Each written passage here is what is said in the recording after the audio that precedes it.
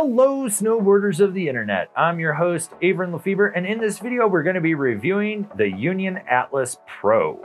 I rode this binding at Copper Mountain on a day that had overcast skies, sleet, snow, slush, rain, chop, chunder, perfect corduroy, and I rode it with my Ride Shadow Band snowboard and my K2 Thraxis boots. When it comes to adjustability, you have push pins on the toe strap, which means you can push down, slide back or forward, and then pull up and lock it in to center it over the boot. Then on top of that, you have a twist tab for the toe strap that you can just unscrew, push it down, slide it in, slide it out to help center it, tighten it back down. With the heel strap, it's on a dual pin system, and this takes more force than you think to get to pop off. Now with that said, will these break down over time? I don't know, but I do want to believe that without a locking mechanism on there, they could have some issues down the road. With the heel cup, it is on a dual set screw. So basically you have to loosen that up, slide the heel cup out, or push it in depending where you need that placement for your boot, with the foot pad being able to slide forward or backwards as well to help center underneath it. When it comes to the heel strap adjustability, it is also tied to the high back rotation. So when you loosen that screw, you can kind of center the high back parallel to your heel edge, if that's your thing. You can do that. And you can also move that heel strap around based on how that heel cup is sitting in there. With the high back, you don't have a forward lean tab, you have a dial, which takes more effort to dial in. So if you're hoping to do that on the fly, that is gone. Just be aware of that. The heel strap is Union's XO Frame 5.0. This is going to be more rigid. You're going to feel that it has no padding because, well, the way it's designed, all the padding will come from your boot. This will contour over the instep and hold you down securely and allow you to drive into it.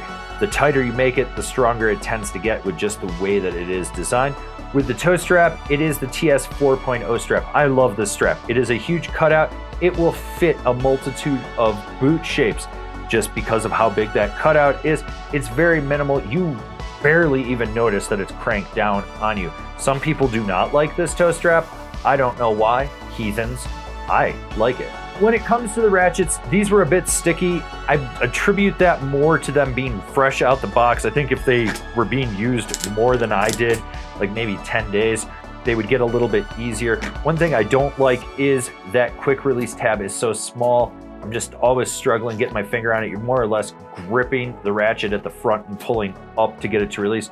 Now with that said, these do crank exceptionally well. You get good torque on them. They lock in, they stay locked in. I never had them prematurely release on.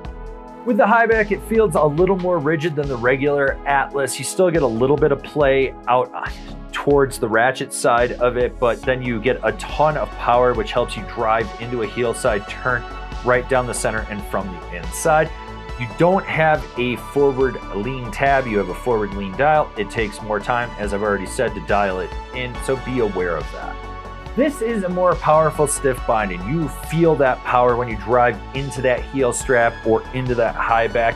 And as it has a bigger disc, you've got a bigger dead spot that reduces lateral play and gives you more lateral drive. If you like to charge, this is not a bad option for you. This is a slightly more responsive binding than the regular Atlas, but the dampening remains the same. You're gonna feel that micro chatter barely underfoot. The more jarring hits you will feel. So if you're hoping for a binding that's gonna be super damp, this isn't it. But if you're looking for something that's more responsive and has power, then yeah, that's what you're gonna get out of the ride of this. Who's this binding for? The hard charging free ride guy.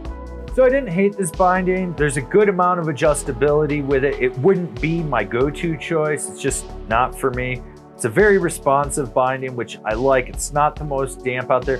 One thing that bothered me was how sticky these ratchets were outside the box. They didn't seem to get any easier as the day really went on, but I know if I had used these for multiple days, they would break in, and I attribute it to them being just fresh out the box, like I ripped them out of the plastic that day. Overall though, it's a very solid binding. Comparable bindings, the Now Drive, the Bent Metal Solution, the Ride C10.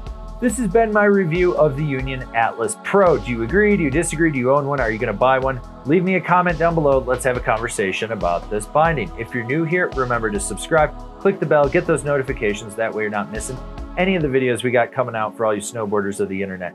And if you really like what we're doing over here and you want to support us further, swing on over to Angry Snowboarder VIP and become a member. Sure, I could tell you more here, but I got a video over there that explains it so much better. As always, I've been your host, Avran LeFeber, and I'll see you in another video.